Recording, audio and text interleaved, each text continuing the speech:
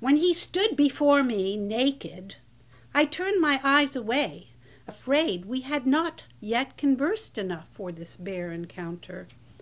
Though days and months had passed and we had discoursed on every subject, dreams, catfish, economics, the mystery of acrobats, airplanes, gophers, and the difficulties that come with trying to extract peanuts from their shells.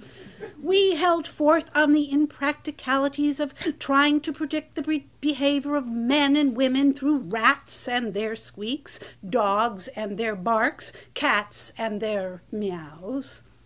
We chewed the rag and consumed candles. Long nights and days passed as we discussed rose-covered cottages by the sea, dorm living, and every possible experience either of us had had with iTunes, computer glitches, and broken-down cars.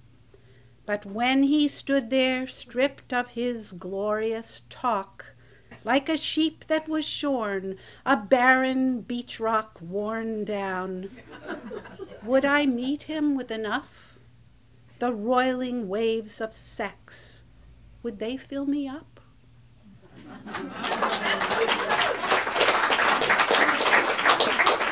Got away with it. I got away with it.